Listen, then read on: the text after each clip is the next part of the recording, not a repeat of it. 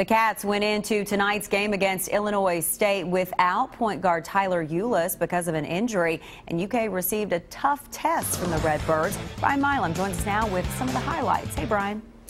Hello, everybody. UK putting its 24-game home winning streak on the line, as you mentioned, without Tyler Eulis, who was injured in that South Florida game, and you could tell Cats missed it. They were off to a shaky start. Alex Poitras to Jamal Murray. Almost 4 minutes in, UK gets its first basket.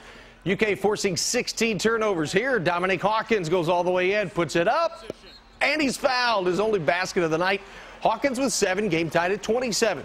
UK trailing by 2 with a minute to go in the first. Derek Willis pops the 3. That was his only field goal.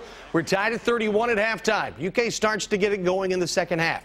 On the inbounds play, Isaiah Briscoe sneaks inside, gets the basket and the foul. The lead was at 15. Now it's to 10. Shot clock winding down. Marcus Lee. Rebound. He shows he can hit that little baby hook. 13 points, 12 boards for Marcus.